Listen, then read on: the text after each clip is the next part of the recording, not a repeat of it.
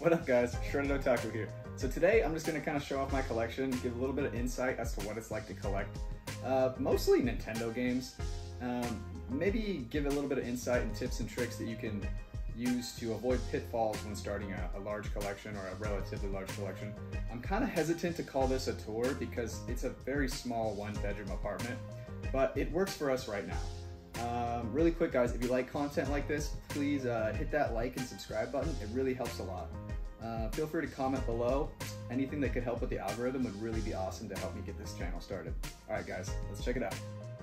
So right away, as I said, it's a pretty small and cozy space. With that said, we've packed quite a bit of cool stuff in here. If you look around, a lot of it is like figures. I've always kind of taken to figures more than anything else, but I've definitely managed to keep quite a few games over the years.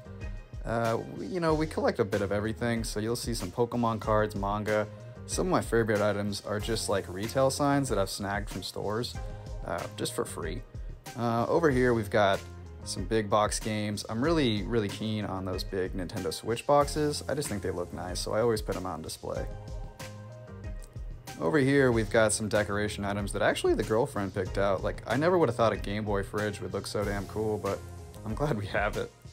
I do have a Series X. One thing I want to say is, like, I'm not only a Nintendo gamer, just mainly that's all I collect. There's a lot of reasons for that, but as you can see, I'm pretty keen on picking up just about every Switch title I want.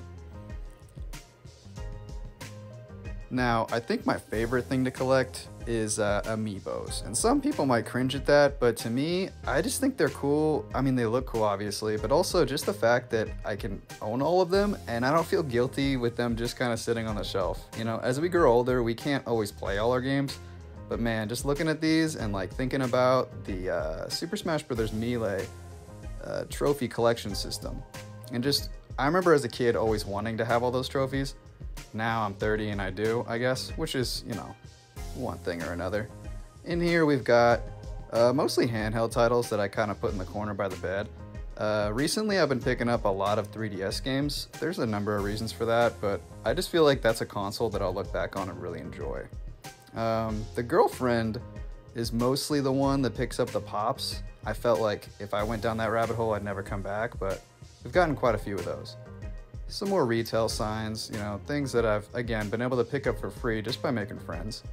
In here is a bunch of games that I can't fit on the shelves and other consoles. This is kind of like what I consider to be my working sets of retro stuff, and I actually intended for this to be mostly just a cozy space for both of us to have kind of our own little setups. It's pretty sweet for just like late night gaming on something older. Technically with the Switch Online, I can play every Nintendo console on here, so that's pretty cool. And the girlfriend can play her Xbox when she wants to do Overwatch, and that's something that I really enjoy. Again, it's not like a ton of games, you know, at least on display, but I feel like if I'm ever gonna pick up and play any of these games, you know, these are gonna be the ones that I go to. So I tend to just kind of have everything else either tucked away, you know, again, under the bed, in the closet, in case I ever do want them, but chances are they'll get sold. Now, one cool thing about this place is that I kind of put a bunch of LEDs up, and it kind of looks really dope at night. You know, turning on all these lights and like really kind of giving it that modern vibe, kind of gives it a whole new look. Especially when it's hot outside, just shutting the blinds and doing this as well, it's pretty sick.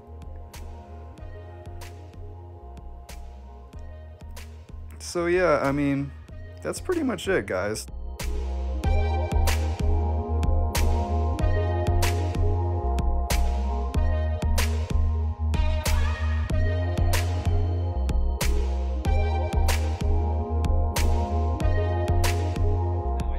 That I would kind of give some tips and not just show off a bunch of stuff. One thing that I'll say is that nowadays collecting these games, it can be really expensive.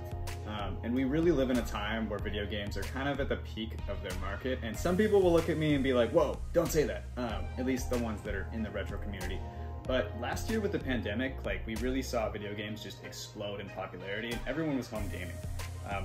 You know, collecting games is kind of like timing the stock market. You can't time it, right? But there are better times to buy than others. You know, you don't want to buy stocks when everything has been in a bull run for 2 years, like Anyway, video games are the same way. The amiibos, for example, you know, I bought 90% of those back in like 2016 when people had kind of gotten done playing Super Smash Bros. And everyone just had these figures sitting around wondering what they're gonna do with them. I went on like Mercari and eBay and stuff. I bought a lot of them loose, some of them for like $4. I think the most I paid at the time, I imported a Corrin Player 2 amiibo. You know, I'm not gonna take it out and show it off, but anyone that's watching that knows what that is. It's a super expensive amiibo figure now, and I was kind of like, man, 40 bucks? Like these guys are tripping. At the time, right? That was the most expensive I paid. Now that Corrin is worth a couple hundred, as are a lot of the other ones, right? So it's kind of just like a lesson to be learned. Like, there's a good time to collect everything. Generally speaking, like the last console, like the previous console from the generation that's current. For example, like right now, the Wii U is a good console to collect for, because a lot of those titles people just have sitting around and they don't know what to do with them. Especially with the Wii U eShop closing, topic for another video, it's always a good time to pick those ones up. When things are modern, you know, it's hot and cold. If you buy, you know, Nintendo Switch games off, you know, from GameStop, that you're gonna get $5 off, because they're still new, they're still playable, everybody's got that console, it's current. But if you go on Mercari or, you know, any marketplace app that you might have, you'll see a lot of people pick these games up and play them for a week or two and not really want them anymore, so you might get them for half off. If you're looking to grow a collection, I highly suggest doing that. Going way back in time to like the really classic and super retro stuff like the 64 or you know, the Super Nintendo, that gets super complicated because a lot of those titles just aren't gonna get remade or probably won't. So you know, the only way to properly play them is with that source of media, and as such, the price has gone up exponentially. You know, the same rule applies there. When games are a little bit less popular, they tend to be a little bit easier to pick up, but generally speaking, like there's super rare ones like Chrono. If you want a Chrono Trigger in box, for example, that guy that owns it doesn't care. Like you're gonna pay a super pretty penny. So like hold off for those, I always say, and you know, maybe at some point in your life you'll want to pick it up. I don't recommend anyone going into collecting and just trying to get everything they want, because your opinions are gonna change, and like what you want. At one point I thought I needed to have every Legend of Zelda game collector in box, and you know, at some point maybe I'd like to have that, but like it's not worth the price for me right now. But you know, with that said, if I went to a game convention and I saw some of them sitting right in front of me, I'd probably take that as a sign and pick it up. I feel like as a collector, you know, if you have that collector bug, you're never gonna be done. You're never gonna complete your set, you know, as much as you might think you are. Like these next couple games, and then I'm done with GameCube. You're never done, dude. Like, so don't go down that rabbit hole. Just pick up what feels right at the time. Even if you're not gonna play it, like at least pick up to like have some moderation, I guess is what I'm trying to say. Another cool trick that I learned over the years is like when you go to garage sales and stuff, and you pick up loose copies of games, and you're like, man, this would look cool on the shelf. I'm really taken to making my own game cases for some of the ones that are kind of expensive. And this is another topic where some collectors will look at me and be, you know, mortified at what I've done. But I think it's a really cool little tidbit of info that might save you quite a bit of money. You know, I have some that I've done. I actually did this one earlier today that look, you know, if I showed you this and I told you it was real, you'd probably believe me, you know, honestly. I would never do that. But I've gotten pretty good at making them. That, you know, that said, I have some that I've made which kind of just make me feel sad when I look at them. But at the same time, like, I didn't pay $20 just to get the box after I found the loose disc for free. So I think it's a pretty cool tip. You know, another tip that I would give would just be to have fun. You know, don't ever let collecting become like some weird flex that you do, because at the end of the day, like, this stuff it's stuff. But it's awesome to have. You know, people ask me why I keep collecting, and for me, I think it's just like a fun distraction from the crazy world we live in today. And that's all I ever want it to be, you know? I think that when we start to get into like and this sounds weird to the casual viewers watching this, but you know, there's some collectors out there that almost get competitive with it, and I feel like that's kind of weird, man. Like, I want this hobby to be fun again, not based in value, you know, monetary wise, you know, just in what it means to you personally.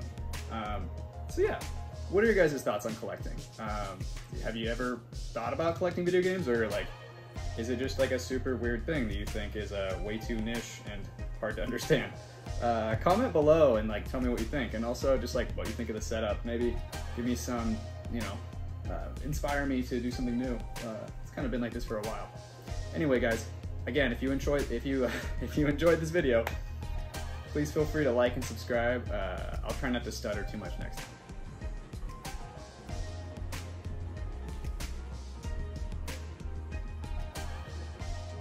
Stinker butt.